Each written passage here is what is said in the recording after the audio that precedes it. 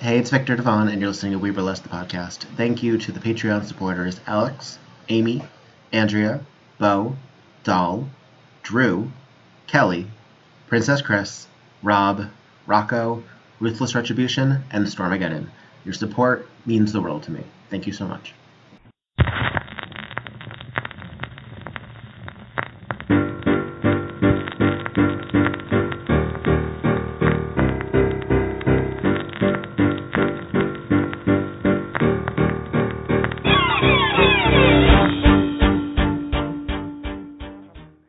This is Victor Devon, and you're listening to We Burlesque, the podcast. I am in Riverside, California, and I am on a Zoom call with one of the most, in my estimation, one of the most important figures in Neoburlesque production in a great number of years. They celebrated 10 years producing the same show at the Wow Cafe Theater, and they were one of the very first people to give me a New York City gig. So they will always have a very special place in my heart.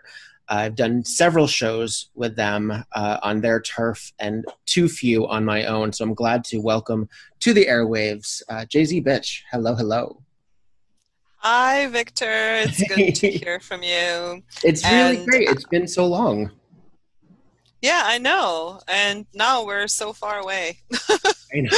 But we're so far, but we're so close. But we're here. Yeah. So, and I'm glad that I had a chance to invite you to the show when you were just coming to New York. Yeah. And I remember you actually coming highly recommended, and people are like, oh, you have to have this amazing person. So yeah, it all worked out. Yeah, no, and I didn't know, I was so going to anyone who has never been to the Wow Cafe Theater. It's in the center of the street in this big, I guess, is it an apartment building with it's a multi-purpose building. Well, right now there's actually only one of our residents is still alive, unfortunately. We lost two of the people who were residents. They were actually artists in residence. Okay. So they had their studios and their apartments. Gotcha. In that building. And they actually lost their apartments in a different building, and then they were moved there.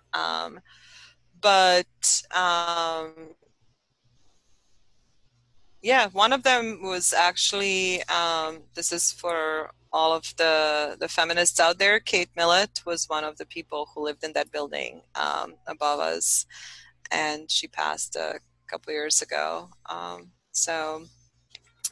But actually everybody else is mostly art offices or studios, things like that.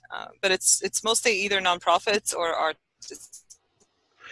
And WOW itself was a space for artists in that building. Okay, I see. And WOW was a space specifically for women, trans performers, and non-binary performers. As like a... Yes. So it is a collective. It's collectively run space. It's non-hierarchically run, and people generally there's no artistic director. So it's like you come in, you do your work, you offer some work in exchange, and so it's basically, there are no paid staff. Everybody's sort of like exchanging labor. So, performers get paid sometimes. Like some people get paid sometimes, but it's sort of like it's up to the producer to decide that. But in terms of like people who are producing, or people who are doing other things like running lights, running sound, selling tickets, or I don't know, cleaning, taking trash out. I mean, there's a lot of important work that gets done there.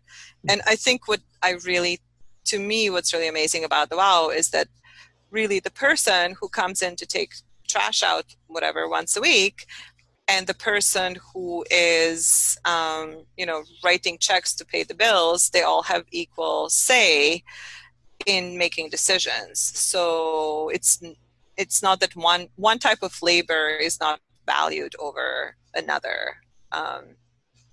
So as long as it's keeping the space running,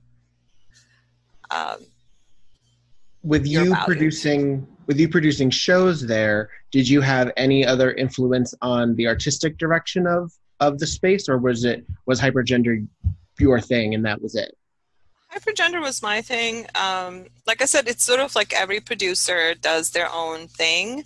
Every producer can make decision. We have some basic guidelines like no sexist, racist, homophobic stuff, things like that cannot be produced. And there's a general, I would say, encouragement to produce work that is based in social justice movements. But people can also produce things, that are like, oh, I want to create an aesthetically pretty piece, and I'm not trying to make a message or a point. I would say the only things that are cut out would be things that are clearly hateful in some way, that go against our mission. But otherwise, there's very little. There's very, very little control in terms of anybody telling you what you can or cannot do. The only things would be safety. Like there are things that are dealing with safety. So I have infamously had a fire dancer perform, at which point WoW decided to not allow any more people twirling fire because so there are things like that. There are things that people have done that were maybe not so safe, and then the rule would come and say, okay, maybe you shouldn't be doing that. So I remember like somebody had like they were breaking glass, and then it was putting dancers in danger because you couldn't clean it up quite as well. So then they were like, you can't really have like glass broken in a show. But those are kind of limitations. Like right now we're closed because of COVID-19. So that's not necessarily censorship. It's just like people just can't produce the shows. So venues are closed. Yeah. So I would say there are things like that are limiting, but not artistically. So let's jump back, because you came to the United States at some point. For an audience who's not familiar with you, can you tell us a little bit where you're from and your background? Yeah. So I was born in Belgrade, which was at the time Socialist Federative Republic of Yugoslavia, and it is now the country of Serbia. And I also lived in Bosnia, and I lived actually just before coming to the U.S. I lived for a year in Croatia, where my maternal grandmother was from. So these are now 3 different countries.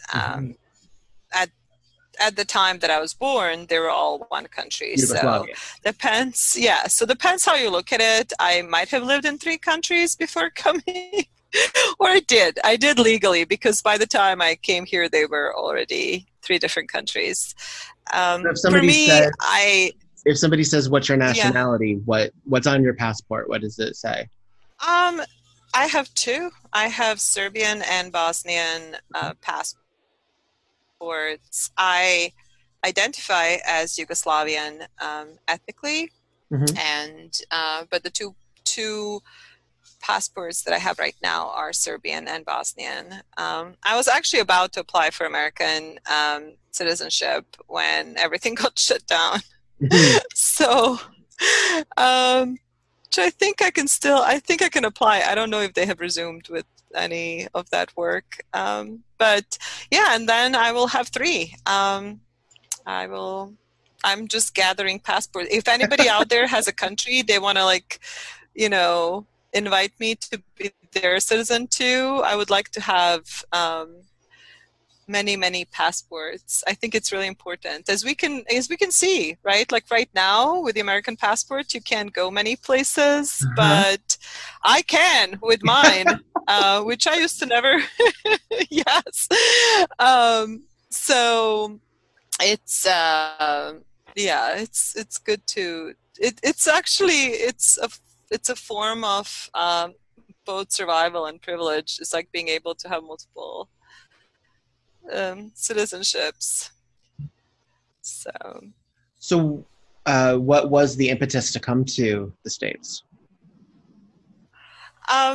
So I was in Bosnia in the 90s, and I think depending on your audience and their age, they may remember that we had a civil war in the 90s, and I was just getting out of in a theater there. I happened to get cast in some shows, and was actually really enjoying that work, even though that was not necessarily my plan. I was going to be an astrophysicist. That was my plan in high school. I was Really? gonna, yeah. And I also wanted to be an astronaut. Like I wanted to fly in. Oh, hang on. We're stretching out we're getting the buffering again. Damn. Okay. We got as far as you saying you wanted to be an astronaut. 1 second.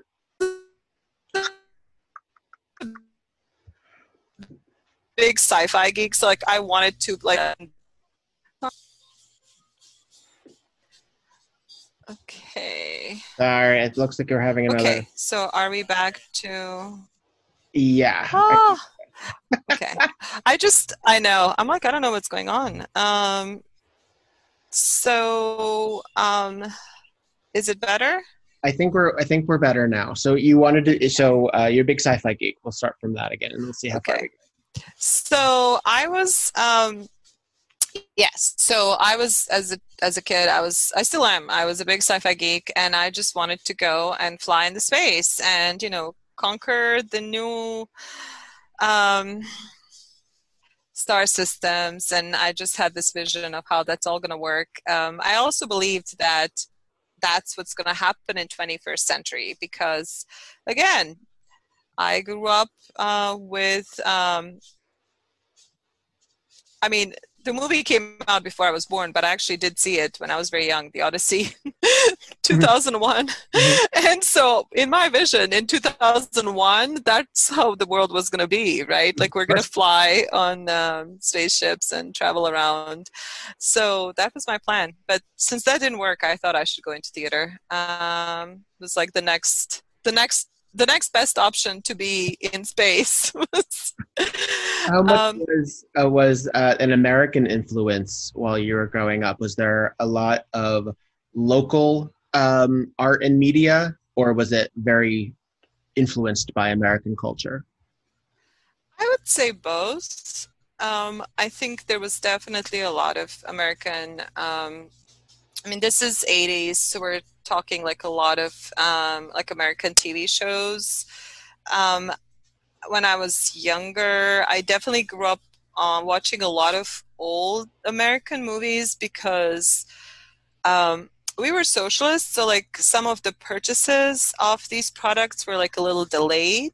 Okay. So, right, so there's something there's something of a cliche of American media. Yeah. Like everyone getting it way late. Yeah. Yeah, I mean, I think it's different now because I think with internet, like things just get like almost instantaneously shown, or people can find them online. Like they don't have to wait for like mainstream media to purchase things.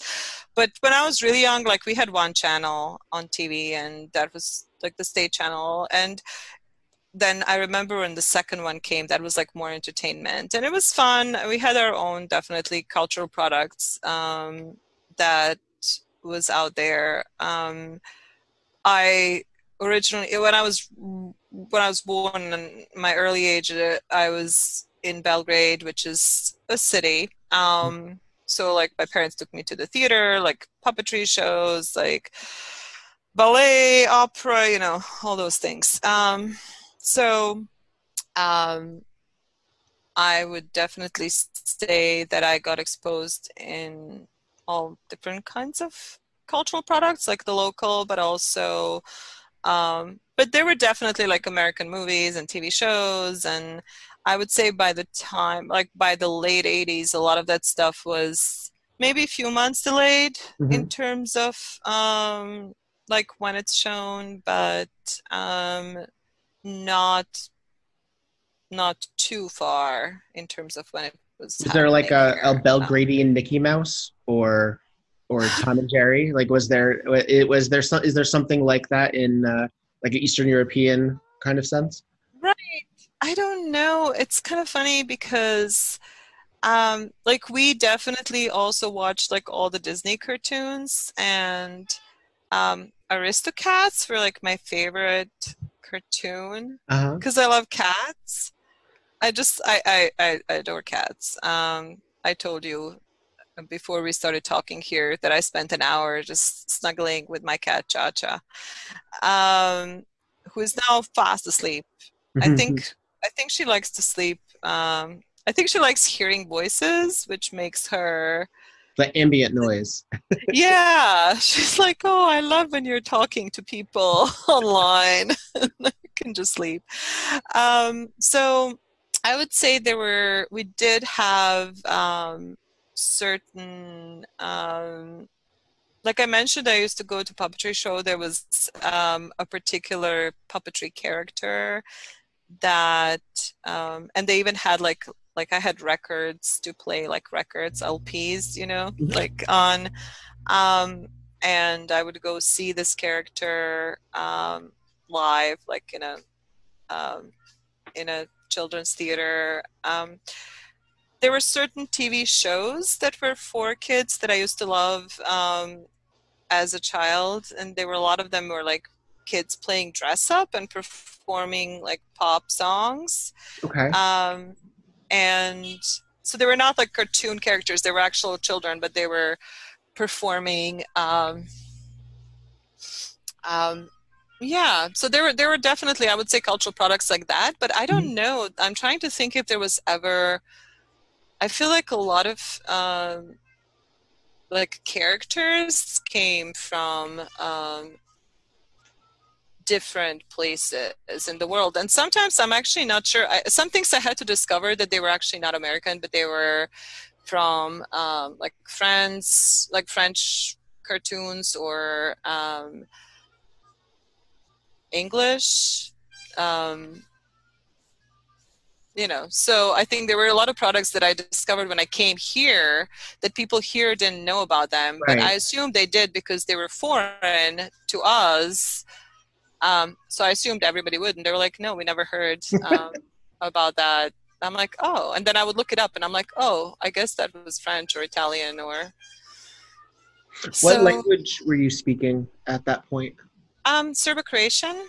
So I mean, some people now call it Serbian, Croatian, Bosnian, but we called it Serbo-Croatian. It's um, people often say, is it like Russian? It's a Slavic language, so it resembles in a way that you could say that French and Italian and Spanish are like similar. So in Hmm. that same sense, we can say that, you know, our language was similar to Russian because it's like from the same family of languages. Mm. Um, but it's not where you can just like talk and understand. Like you can understand some words. There's like some, I went to Poland a few years ago for just a couple of days to Warsaw, and then I was like, oh, I could recognize names of foods, or like I could get to the restaurant and kind of look at the menu and guess what things are. Right. um, but I couldn't really talk. Like I couldn't just have like a chat with a person. So So you said you wanted to be an astronaut and an astrophysicist. So obviously science was key at a point. When did you start embracing your more theatrical or show person side? um, I think mostly, so I did some performance, like I took ballet when I was a child, and mostly because I had flat feet, and my parents were told that that would help, and it did. Really? So Oh, I did not know anybody that. out there, if you have a child who has flat feet, taking ballet classes That is, bend, that curve. yeah, Oh. yeah, yeah. So, so Yeah, that's kids' bones are why, malleable, so kids' bones. yeah. And I was like 3 or something, and they, that's how I started performing. And I did sort of like in school performances, you know, I read poetry, sang songs, nothing I would say super serious, but it did make me comfortable being on stage and in front of people. So like I don't actually remember, I mean, stage fright, everybody has a certain amount of stage fright, but I don't remember ever having like a horrible stage fright. Like performing has always been like a pleasant experience, maybe some butterflies, but generally like a pleasant experience. So I would say, so I did some of that, like emceeing, like I emceed like school stuff, like poetry competitions. And I was like 14. So I don't know. I mean, I have performed in one way or another since I guess I was 3 or 4. But I didn't really want to do theater till I was toward the end of high school. And then somebody convinced me to audition for, like my literature teacher convinced me to go and audition for a play that was done by like a community theater type of group. Mm-hmm. Now I didn't think I was going to get in, but I did. So, and then they started doing more stuff, and then I got seen by somebody in a professional theater, and they invited me to audition and then perform in like a professional theater in Tuzla. So I did that, and I actually realized I really enjoyed it. And but so I've always, I mean, I guess always, I have always had a very strong. I come from a family that fought fascists in like World War II. So I was raised on those narratives where like if you see something wrong, you have to react and do something. Like you just don't stand there and not react. And so this was during the war, and I started speaking up against what I saw to be injustice. And so I soon found out that my theater career is not really going to stay. It's just not going to pick up with me being so outspoken toward people who are in power. I mean, it was kind of okay when I was like a high school kid because nobody cared. It was like whatever. But the higher profile you get, you become more of a target. Yeah, and then it became sort of like, because I also didn't want to participate in some productions that I thought were highly nationalist, like I didn't want to take part of that, and it just sort of, I was slowly being told like I'm not going to be invited back, and it all kind of started falling apart. So I decided to leave. And it was wartime. There were people dying. There was like a lot of horrific things happening. So I just started feeling like I needed to get out. And I did. I actually was, and this is often where I say, like, you know, it's kind of interesting because on one hand, it's this, I don't know, refugee story. On the other hand, I was coming from a place of privilege because my father was a doctor, so he managed to get me some papers to get out of the country, and I'm aware that a lot of people didn't get that chance. And sometimes it's interesting to sort of think of like that being able to escape something that horrific, it's sort of like having to experience that is not privilege, but like being able to get away with it, get away from it. It required a lot of strings being pulled, and just to be able to leave the country, because we were under military draft, and so everybody was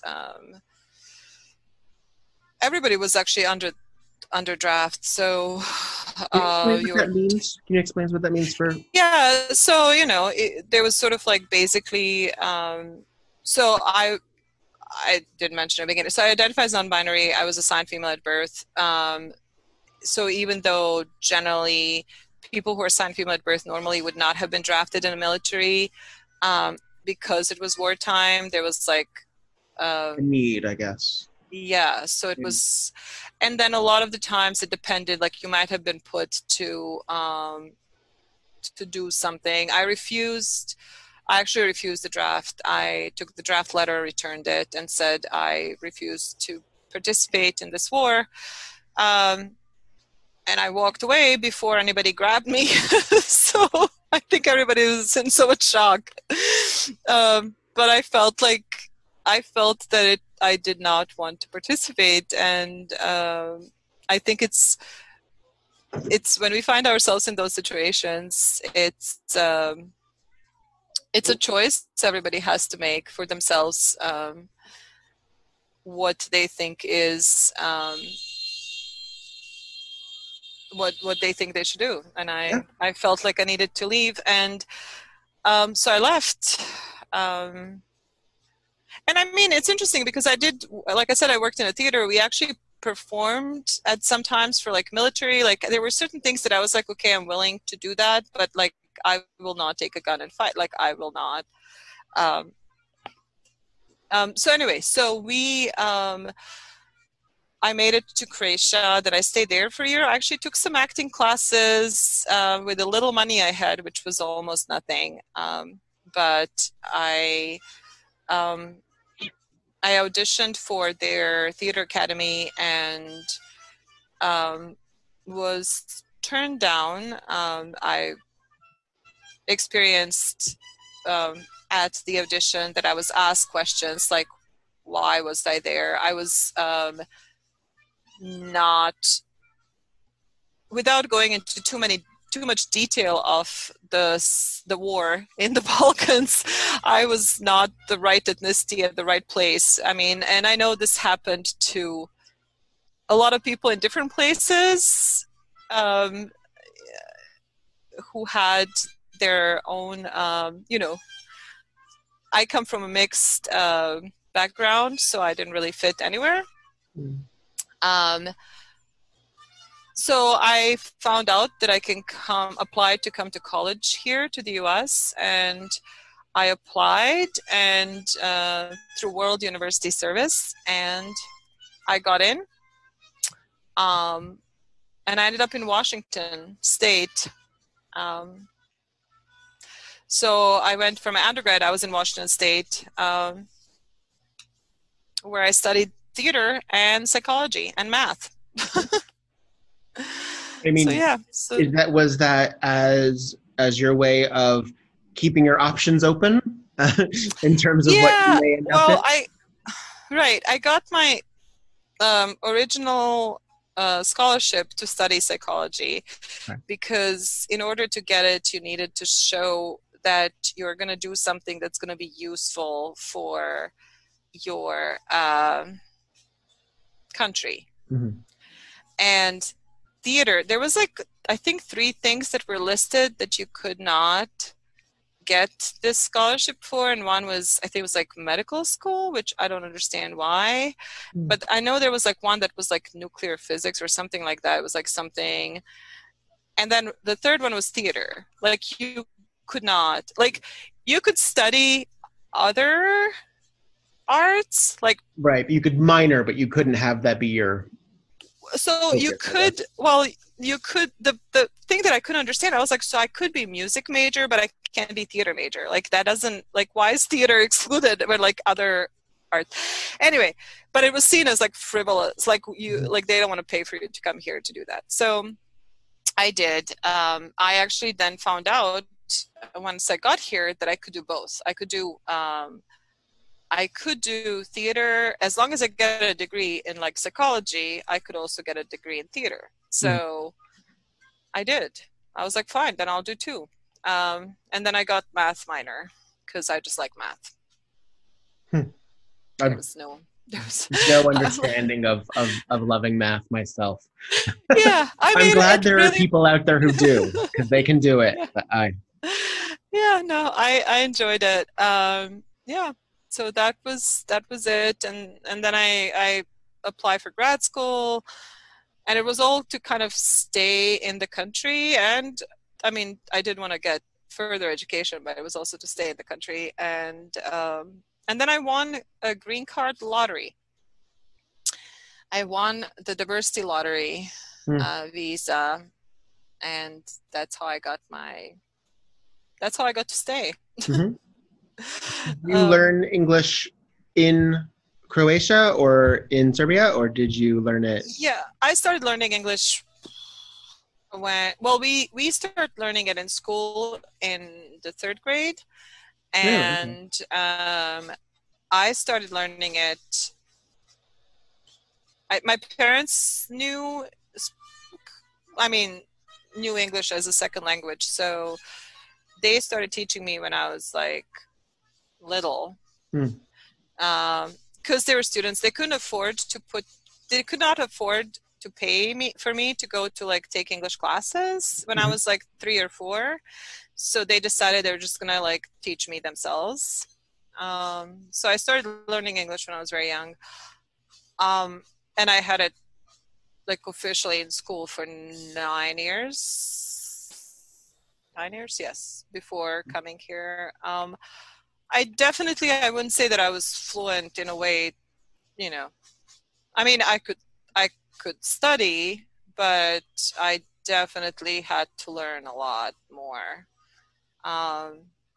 Because also I would say a lot of my English was not, like, it wasn't, I mean, I did watch, like, I would try to watch movies. I tried reading some books before coming here, short stories. I remember reading Edgar Allan Poe's short stories as to like practice my English. That's so goth. And I love it. Yeah, I know. Well, I think I went to like, there was like an American center or something, like cultural center, and they had like free paperbacks they were letting people pick up. And so I looked, and I think there was like a lot of like romances, which I didn't want to read. And then there was like short stories by Edgar Allan Poe. And I'm like, okay, there you go. I'll take that. So yeah, but I remember also going to my first year here, I went to a supermarket, and I was trying to write down all the names of the produce because I realized I had no idea, like some of that very, very basic language. Sure. Yeah. They just don't teach you in school, right? Like the cantaloupe. I remember cantaloupe. I was like, oh my God. So I would just go around the supermarket with like a little notepad, and I would like write down, like look at the names of the produce that were like written, and then try to learn. I feel like, I mean, obviously, I think culturally, we're starting in education to teach children additional languages earlier than we have necessarily in the past. We're still really reticent to it because you went from one nationalist to another, unfortunately, but we'll get to that. But and we're very English centric right now, to like a frustrating degree of it's not. I don't even know. It's not even classist per se. It's just, but I guess it's associated with it. In terms of yeah. No, it's just very strange because I think, I don't know, like here, it's like almost, it's like everywhere else in the world, if you're bilingual or trilingual, like that's seen as a good thing. And it's actually a sign of education, right? Like it's a sign of like having, like learning more. And it's like a good, and often children learn very young. And in a lot of countries, children grow up speaking several languages. And here too, they're just not in the socioeconomic to make it look like a good thing for people to like it. Yeah.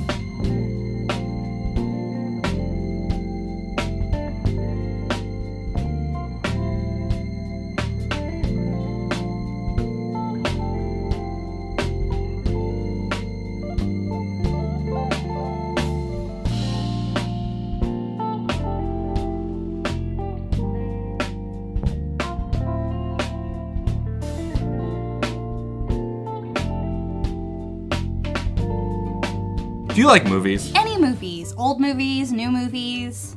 Bad movies. Sad movies. I'm Matt, a.k.a. Stormageddon. And I'm Rachel Corky Shank. And together we host Screen Snark, a movie podcast for movie lovers by movie lovers. It's a podcast dedicated to the movies that are in our eyes, on our minds, and in our hearts. Featuring guests of a wide selection of entertainment backgrounds, performers, writers, creatives. So please join us for the casual cinema conversation every other Monday wherever you get your podcasts. And follow us on Twitter at screen_snark, and we'll see you at the movies. All right, we're supposed to do that bit together. That's cool. PonyPod, a traveling performers podcast. If you like hearing from traveling performers, please subscribe and leave 5 stars wherever you listen to podcasts. I'm your host, Miss Mary Jane Green, the Trouser Tent Teaser.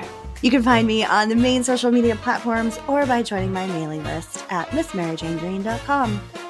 In the immortal words of Jack Kerouac, nothing behind me, everything ahead of me, as is ever so, on the road.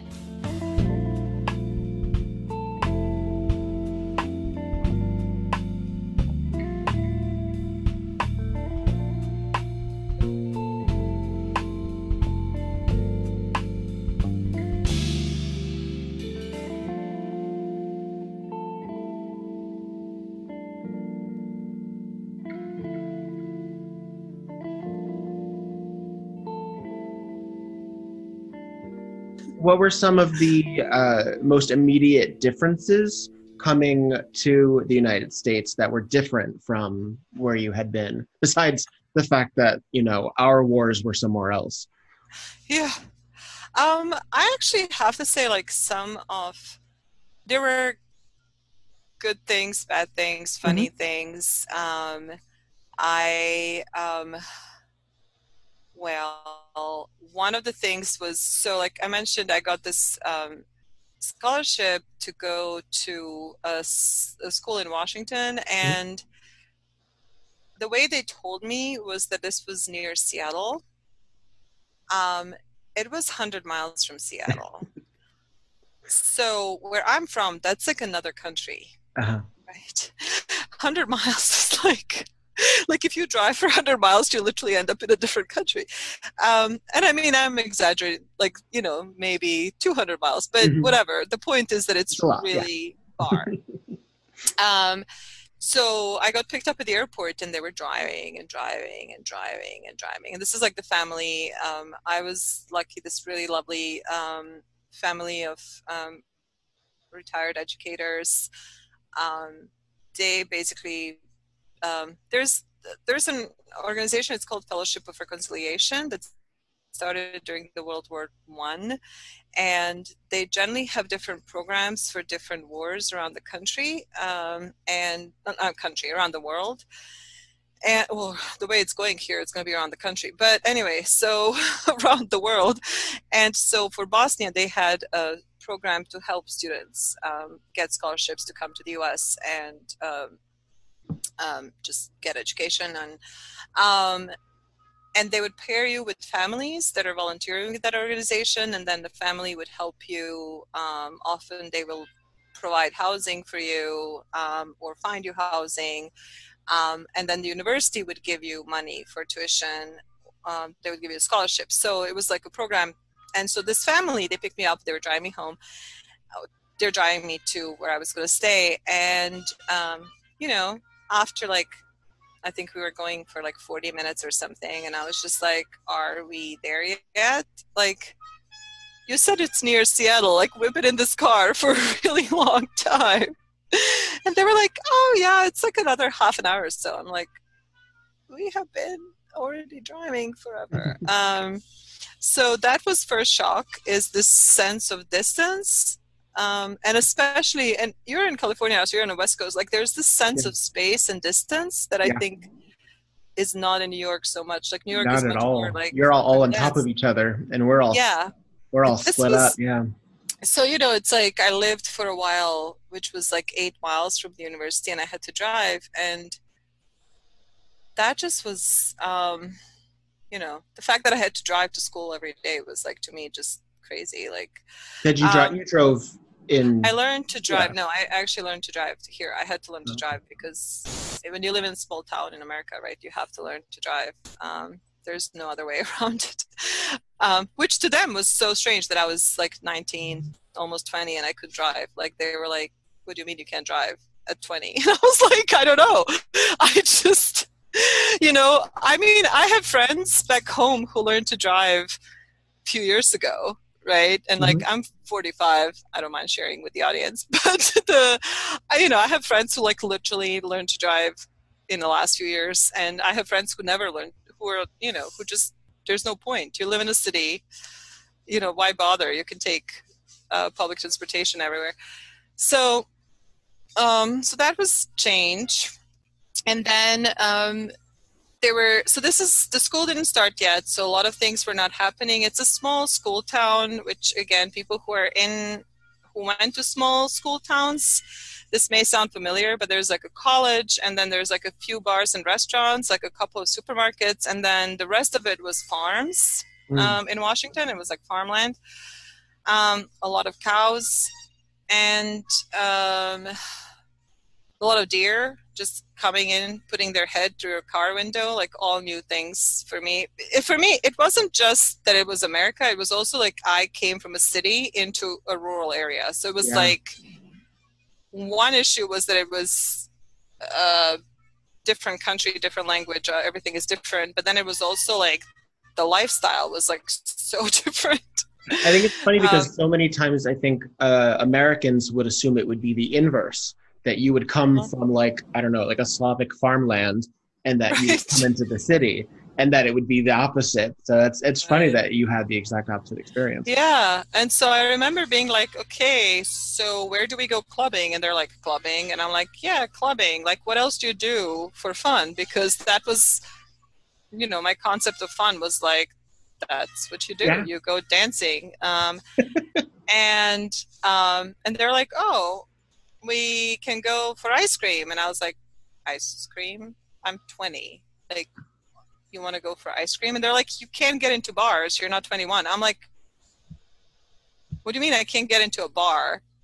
And it was so shocking. I was like, I have been living on my own, supporting myself at that point for like quite a while. I thought of myself as an adult person, young adult, but like adult, right? Like somebody who's taking care of themselves, paying their own rent, like doing all these things. And I'm like, I can't go get a beer. Like that is insane.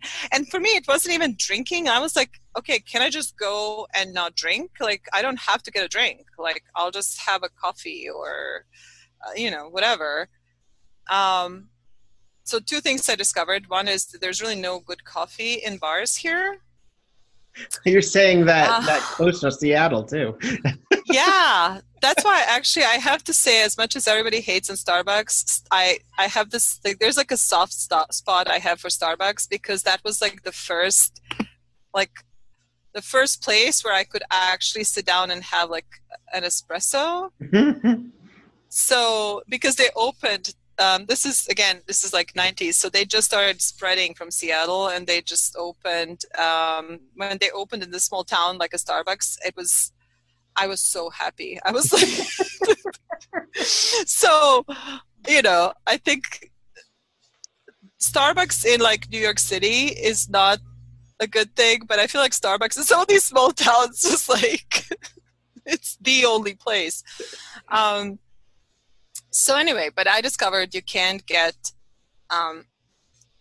go in a bar and order an espresso. Which back home, it's actually very normal. Most bars have both alcohol and like coffee houses. They're usually like merged. So people will go in the afternoon and have coffee, and then the same place will go in the evening and maybe have a drink. And it's like not, and you can have a table where like some people are having coffee and some people are having beer. And like, it's a very different concept from like bars here.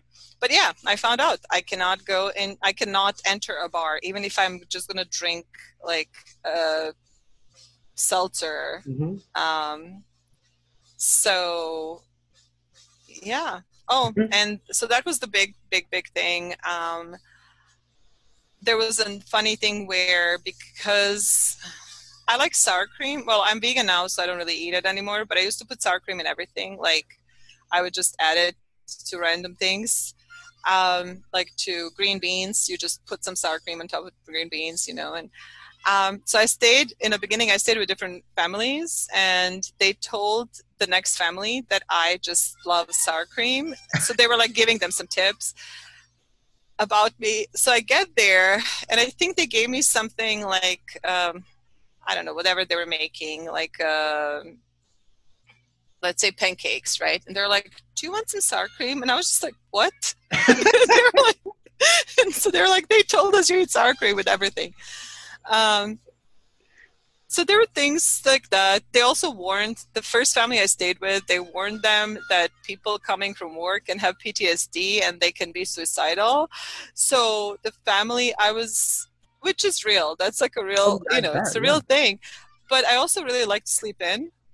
So I think it was like a weekend. I had no friends. I didn't really, what was I going to do? I was just going to, like, this is like first few months. So I was sleeping, and I think it was like 2 PM or something. And I realized somebody keeps coming into the room and like poking her head out and then leaving. So finally I was just like, what is going on? And apparently they were really afraid I wasn't coming out, and it was like midday, and they thought, they were afraid I killed myself. And I was just like, oh my God. So I had to sit them down, and I was just like, okay, I am depressed and I'm dealing with whatever, my trauma and like all this stuff, but I'm not planning to, like, just because I'm sleeping in. At least they were concerned. At least they had, they had some. They were. And I'm glad we actually talked, because like for a while, I think they just didn't know. And like, they were told all these things to prepare them. And then I didn't know why they're being all like, weird. So, yeah. Oh, and they took me to rodeo. That was also like another big cultural shock. So there were certain things I had no idea were like real. And one of them was rodeo. I thought it was kind of like, well, like back in the days, we had people do certain folky things, like wear certain kinds of clothes. They used to have these like village dances where they would go, but we're talking like 100 years ago or more. And I thought that was like that, like rodeo was something that people used to do back in the days, but it did not occur to me that anybody did that now. And so they took me to see the rodeo, and like rodeo grandmas and little kids like riding sheep, I guess. Anyway, I just remember like being completely in shock. I was just like, what is this? Like this. So yeah, so I would say there were definitely a lot of cultural shocks. I would say another big shock for me was, which I don't know why that was a shock to me, but it was a shock to me, was just how much racism is there in America. Yeah. I think that was another thing that we learned in school about slavery, we learned about civil rights movement, like we learned about some key parts of American history. In a way, you learn about other countries. So it wasn't, but I think we kind of stopped like American history somewhere in like Vietnam was like the ending point. Like we didn't really talk about anything after. And so I remember coming and I was coming out of our own civil like war conflict, our own sort of like ethnic hatred, like people hating each other, fighting. So I was feeling very sensitive to any kind of bigotry, right? Like there was just like I really had this like heightened sensitivity to that because I just lived through people like killing each other and you can see what it can come to. That's the thing. Yeah, and so I remember coming with a friend to have lunch in a cafeteria, and she's Black, and like we were walking in, and I realizing with her as we walked in that the cafeteria was segregated. It was like and this is like 95, 96, and like, I mean, it wasn't segregated by law, but it was just like visually, right? It was like, and I remember looking at her and I was just like, so what are we supposed to do? Like, I don't, you know, and then she was like, well, we're just going to go and sit over with the rest of sort of like the side of the cafeteria that was like Black people, international people, kind of like, she's like, I think that's probably like a better for us. But there was a lot of things like that I remember coming here and just being really shocked that that's like still, because I think the way it was taught, like I think the way we learned about it was like there were all these horrific things, but it was kind of like, you know, like you learn about things like slavery and like the way you would learn about like World War II, and like you don't expect to go to I don't know, like I guess in the same way that you would expect going to other countries and like it's their history, but they don't think it's current. You thought we've got over all that. Yeah, and I think got over in a way that I thought that was just like understood by everybody, just how bad all that was. Like, and that's the part that I think I never, like, it took me years to understand actually how much it was not dealt with in this country, like how much there was no kind of reckoning. Like there was, like, I think what's happening maybe now, hopefully, where like there's more conversation. And I think I just assumed these conversations were had in like 70s or 60s or 50s, you know, like. No, I don't know why per se, other than just, you know, pigheadedness, but America is very fractured, and we're very stuck in our individuality of southern states, northern states, western, the coasts, and then we just sort of don't want to deal with you know, the others. And I think that that's incredibly clear how we handle refugees and immigrants as well, is that it flies in the face of our normalcy, and it bothers us. And that's also why a lot of folk have issues with sexual and gender differences, like any just upfront difference. Really bothers. I think that's like another one that was like the queerness. So I came from a place where actually it really was, on one hand there was like liberal when it comes to sexuality, but on the other hand, like queerness really wasn't discussed. Mm-hmm. I mean, so much of that was just kind of like hush hush, like don't talk about it. We have our own rise in homophobia actually in the 90s, like, which becomes much more homophobic than in like 80s. Like with nationalism, the homophobia came up. But here, I think I thought, because it just seemed to me so much more liberal, like I just assumed it was fine, right? So like I was just like coming out left and right because I'm like, oh, you know, this is who I am. Yeah, it's fine. It's not illegal. I can say it. Nobody's gonna like, you know, like I can just say it out loud. And it's like, and so I think some of that also caught me by surprise, that like there were people who were homophobic, because I think I didn't even realize, because like I never really talked about it at home, and then I would tell some of my friends and they didn't really seem to have any reaction, which they told me later when we talked, when I asked them years later. I was like, well, I told you when I was 16, I really think that whatever girl is hot and I want to like have sex with her, and you never said anything. They were like, well, you were always saying shit that was crazy. So like nobody ever like like nobody got surprised by anything you said. Like you were just, you know, and so so I don't think I ran into, I mean, I did run back home into homophobia later, which is ironic, but like not before.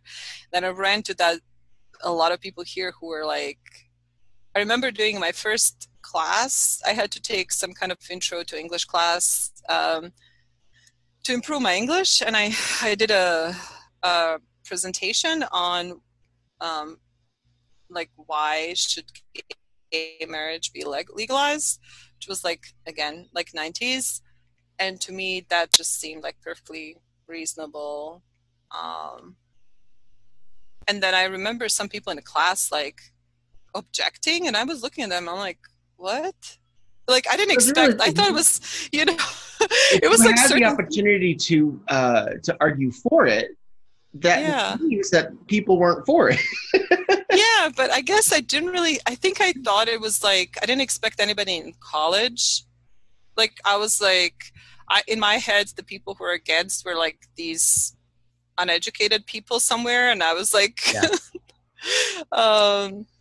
so anyway, so there were interesting things like, or like health insurance. Like, I remember talking to people that not understanding that there's no universal health insurance. Like, that was very strange to me.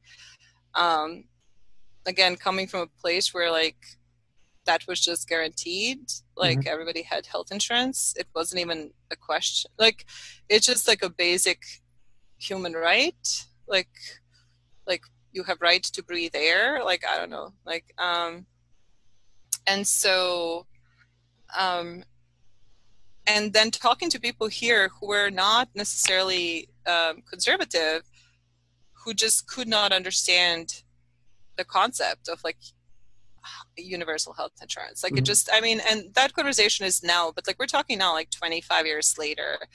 Like, I feel like finally, maybe in the last like decade, it's become more of like more and more people kind of getting on board. But yeah, well, because things can only last so far, spinning out of control. Yeah. When did you finally make your way to New York? In 2000, I graduated undergrad, and I knew I wanted to move to New York. I really could not do any more small towns. And so I got into an MFA program at Stony Brook in Long Island. And they offered to pay for me to go to school, so I went there. I also had an offer to go to a school in Virginia, and I was just like, I can't. No offense to, you know, Virginia, but I was like, I need to be in like somewhere near New York. Like, so I was in Stony Brook, which is like 50 miles, I think, from here, but at least it was like a train ride. Like, I could just hop on a train and be here. I mean, that's sort of the same of going from borough to borough. So yeah. So, and then I moved to the city in 2003, to Astoria, where I am. Yeah. How quickly did you start? I mean, I could probably do the math, but how quickly did you get into burlesque? I actually started, so I started performing before coming to New York, before moving, so like 2002-ish. And I don't even know, like, at that time, like, it wasn't, like, burlesque wasn't that separate in its own. Like, people were doing things that were burlesque, but they were like, there was only really a handful of shows that were like burlesque shows, but there was a lot of random queer shows doing random. Yeah, I've talked to Tigger about it. Like, the deciding to market it like that came later. Like, it was just folk came together and just So like, it was definitely, I mean, like, there were shows that were, and actually Tigger was like one of the, there was like a show that he was in, and Miss Astrid was hosting, and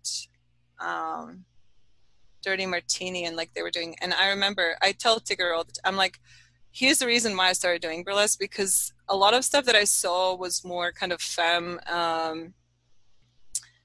and then I saw him actually, I think he was doing his father figure, or his Father Tigger act, and I was like, oh my god, I want to be this when I grow up. So Yeah, so I tell Tigger it's his fault I ended up in I burlesque. think you take that as one of the greatest compliments. Because I was definitely coming from like a more theater, and like I was into like acting and directing, and like I did work with another performer. His name was the Alligator Boy, and we came together, and he was a performance artist. He passed 2 years ago, but he was extremely talented, and like we had some acts together that they really are not, I mean, they're performance art, but a lot of the times we would get booked in these kind of, I don't know, they really were like variety shows. They were not really burlesque. They were just like a drag and burlesque and performance art and all this stuff. So we did stuff together, and then he left New York, and then I started looking, and then I think when I started looking on my own, I realized that I had better chance of getting booked in burlesque shows than necessarily in the shows that were mostly run by gay men. There is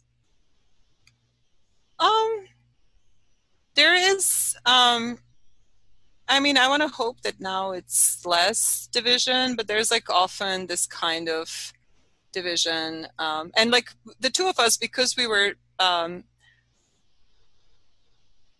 could fit in different categories. So like we got booked for like lesbian parties, and we got booked for like shows that were done by gay men. And it was like any kind of queer shows, because like we could appeal to like variety of but I realized when he left that I kind of started bumping into some walls, and I was just like, well, what if I try doing some burlesque? And then I slipped into that. So I would say I was JZ Bich before I did burlesque. And JZ Bich actually started writing, and it's that the Alligator Boy, my performance partner, he's the one who named me Bitch. So I was JZ because of my my legal name, and then my nickname was like Jazz, and then Jazzy, and then JZ. But then he was always saying that I'm a bitch, and he would be like, "You're such a bitch." And then I was like, "But I needed a name." I was like, "Well, JZ Bitch." But without the T. So do you often have people who question how to pronounce it? Because I think originally I was like, "Is it Bick?" I don't want to say bitch if it's wrong. Like that's the thing. I know. I do run into that, like Biche, and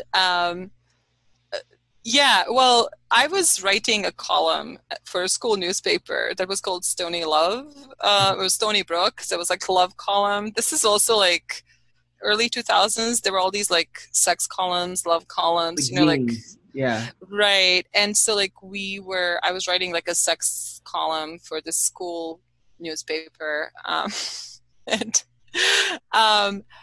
it was meant to be like tongue in cheek. And I actually think I didn't want that author to be like gendered particularly. Like I wanted it to be this kind of, and I needed a name because I didn't want people to know that it's me writing it. I mean, my friends knew, but like I didn't want everybody to know because some of that stuff was like really explicit. Like, it was, anyway, so yeah, so I needed a name, but they would not spell bitch in the paper, like BITCH. So that I was like, way of. So I was like, fine, it's bitch without a T. So, and then it just stuck. And I mean, that was still like, I mean, it's still sort of like, can be an issue. Like if you're trying to get into like official, if you're trying to get listed in certain places, like they were just like, would not spell the word. It's not corporate friendly. Right. So, but yeah. So what were some of the sort of as we come to hypergender, what were some of the first years of that like, and what did it mean to you to put that together? So I actually produced a few shows before. Like I had a group of us who were called the Barbarians, and kind of like, this is like Bush era, so like we were like the barbarians taking down the empire. That was our, and it was like a lot of stuff we did was very political, and very much like anti-war and like anti-Bush. And then that group kind of fell apart,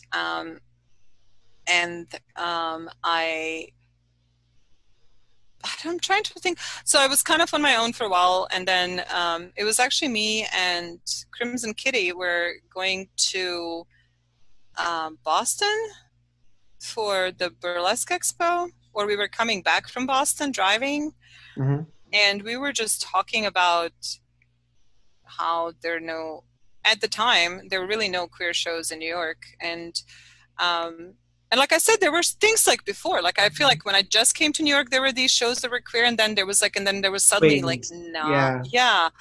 And we were like, well, like there are no queer shows, and like I was told by some people, and I'm not. This is not to call anybody out, so I'm not calling out any names, but like I've been told by like it's too like stuff that I'm doing, like it's too queer, like it's too explicit. Like I was often told like I can't, like JZ Bich does a lot of acts with a dildo, like with my glittery dildos that are handmade, and I would be told like you can't. And like the same venues that would allow cis male performers to have their penises out would be the same places telling me that I can't have a dildo. And I was just like, you're not even making any sense. Like, how is this like, I mean, like there are nudity laws in bars that tell you can't be like naked, but I don't know if any law is saying you cannot have a dildo. Like there's no like, that's dipped in glitter. It's not even like it's an art piece. Yeah, I'm like, it's not even like realistic looking. It's so yeah. And so we're like, you know what we want to do is we want to be where we're like nobody can tell us what we can and cannot do, and we want to have a show where like nobody's censoring anybody's queerness or bodies. That was really important for us to have a space where there's no like you don't have to have the whatever normative body that's like below a certain size or like so it was very important for us to create that space for queer people, for performers of different body shapes, people with people of different races and ethnicities, because also that's another thing that at the time, so we're talking like 2007, that we realized that a lot of shows at the time were, even if producers were not necessarily straight, but like there was this narrative of like a white straight thin cis female body that was like, and this is not like, there were definitely people who were in the scene at the time who were not fitting that norm, but like there was really not that many shows that were welcoming. And so we were like, well, we want to like really consciously create a space where not just that we're like welcoming everybody, but it's also like we are going to try to invite these performers that we have seen and encourage them to do stuff. And so that was always like part of our mission. And at some point, I don't remember what year, I think it might have been like 2009 or 10, where Crimson sort of took off to do her own stuff. That sounds about right, because I came in about 2008, 2009 to do my first performance with y'all. Yeah. They were still there, there. Right? Yeah. So they were still there. They I had met a few months earlier at the Lovely Rays show. I met both of you. Yeah. Yeah. You did the Love Me Dead duet. Yes. Yeah. And when the two of you said that you had a show that I was invited to, that happened shortly thereafter. Yeah. So anyway, so we started creating, and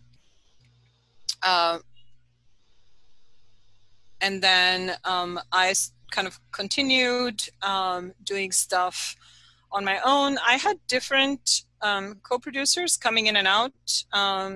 So there was Eddie, Mercedes Matilda, Eddie or Jean Magin, and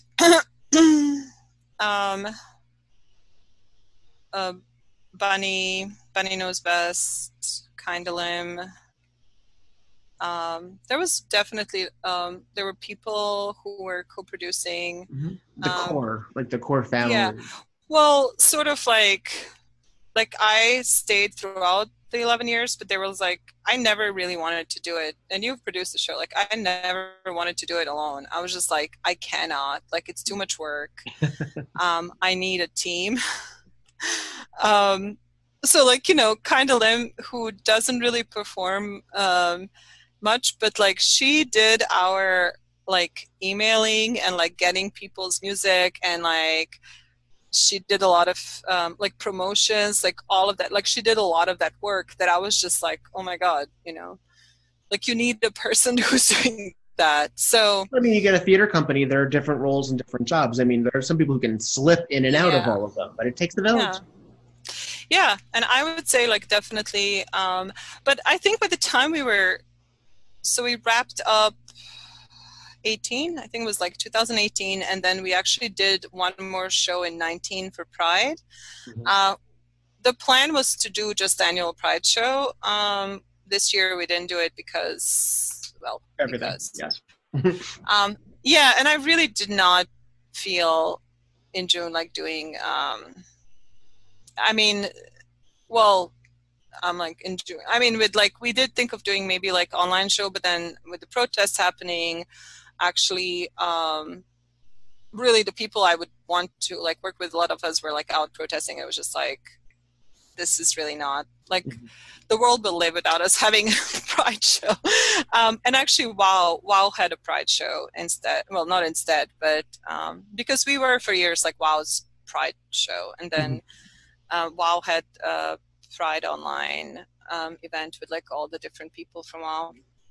So yeah, so you know, I think by the time we wrapped up, it felt like there were a lot of shows out there that were doing not necessarily what we were doing, but sort of like that grew out, that were booking a lot of different people that were definitely queer. And so I was like, well, you know, I'm ready to kind of do something else and not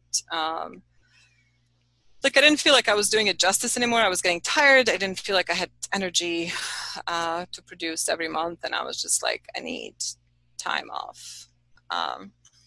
But it actually wasn't. It didn't feel. It didn't actually feel like a sad thing or a bad thing. It felt like it's good. Like it's good. Like we ran a good show.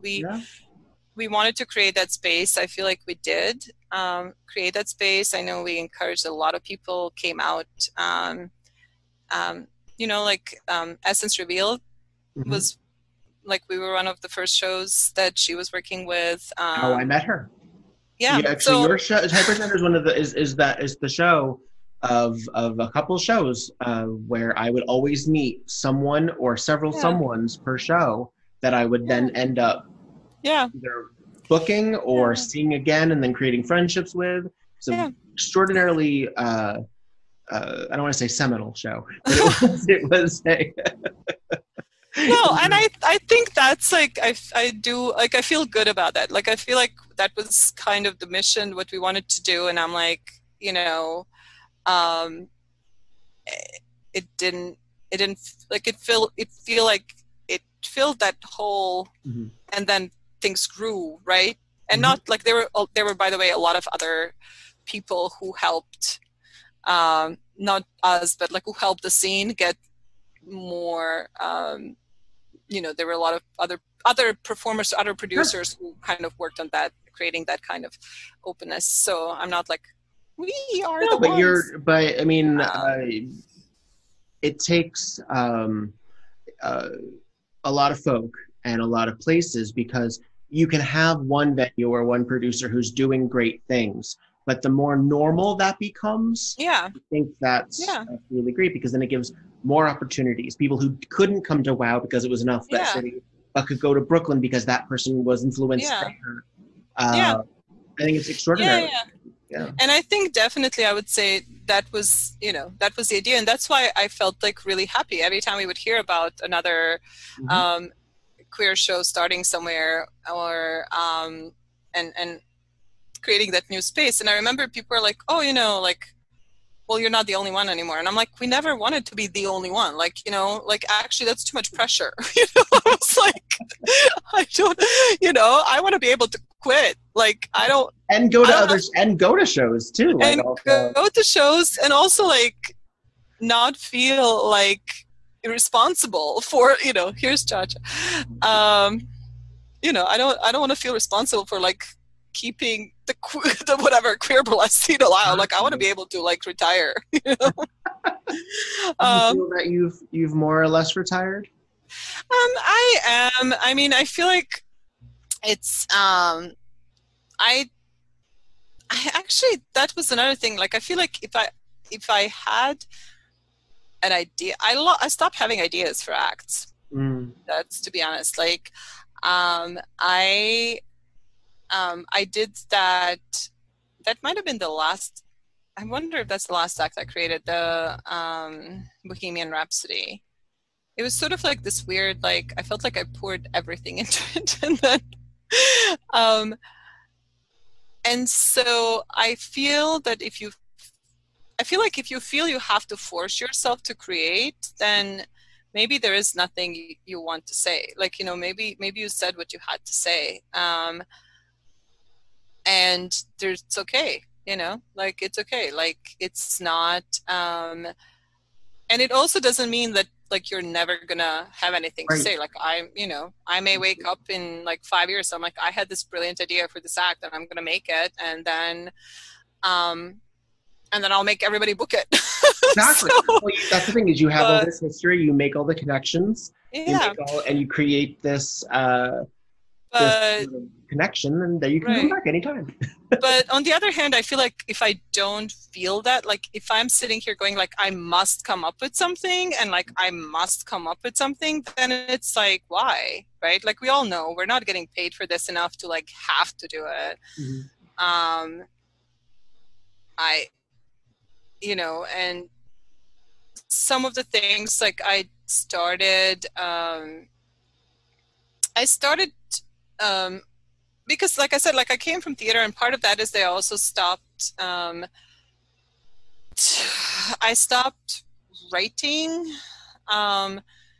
because I felt like I was pouring all this creative energy elsewhere, and then I was like, but maybe I do want to go back to writing. And I did, since like I directed, I did a show that I directed. I still work with Antisocial. We create some videos. I've worked on this play called Resilience with a team of people. So I don't feel like I'm not creatively doing things. It's just different. And so that was the part that I felt like I didn't have time to focus on theater work because I was constantly producing. So like, I couldn't really rehearse. Like, I was really, so yeah. But like I said, like, I feel like, you never, it's kind of like the way I used to write poetry, and then I stopped writing poetry, and then suddenly I woke up and I wrote a poem, and it's like, I feel like there's things that, if it comes to me, it comes to me. So, yeah. So that's why I'm like, I'm semi-retired. Well, it's like one of those things. It's like, it's especially in this time of our culture where we're stuck in a pandemic. Like, what is the present tense? If you're not actively writing something, does that mean you stopped being a writer? No, we still call you a writer if you're not physically holding a pen. Well, and yeah, I agree. And that's also like another thing. I'm like, I really don't, I don't mind video as a form. I don't want to do burlesque on a video. I think there are people who do it who are really amazing at doing it. I feel like if I'm going to work on a video, I want to work on like a short film. Like, it's sort of like, not to say that I can't work on on something with what we have right now, being stuck mostly at home, but it's I don't feel like it trusted. That's why I also feel like once we are back open and like performing, I may feel like there's something to create. Right. But right now I want to think of what is it that I want to create in this,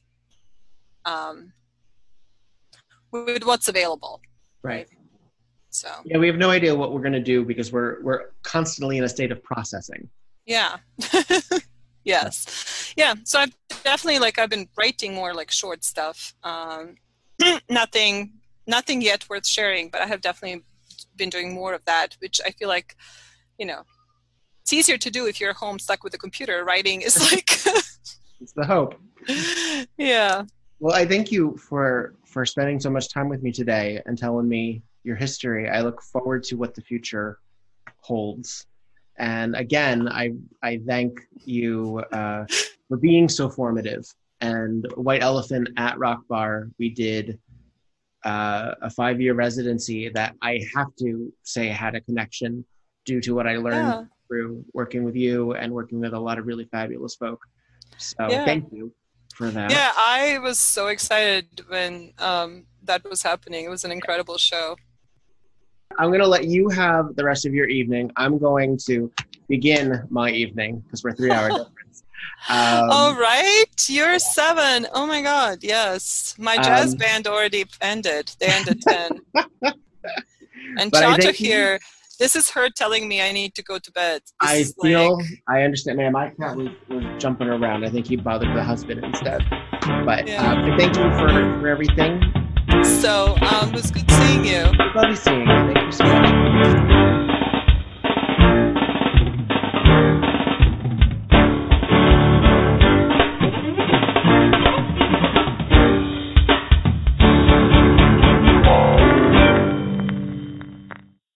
Bananarama? Okay, all right. A band? Yeah. Yes. As a pastor's kid growing up in the 90s, there was a lot of mainstream entertainment that I was sheltered from. Stephen Root, he does one of the voices. Okay. You know him from News Radio. Do I? You know him from Office Space. Do I? You know... Most things, really. So, now that I am an independent and out queer 30-something, I'm finally asking my friends to teach me about all the stuff I missed out on. Wait, Raffi did Beatles covers? Yes, he did. My mind is blown. He did Octopus's Garden. And, yeah, I remember Octopus's Garden. No. I didn't know that wasn't a Raffi original until just now. The Re-Education of Hazel Tart. Subscribe now. Kevin Costner. He was so foxy. I know the name, I don't know the face. I cannot... What is Kevin Costner? Can you just show me a picture of Kevin Costner's face, please? Think of the guy, this is hurting not Cheech Marin, but think of the other guy in Tin Cup. I've never seen that.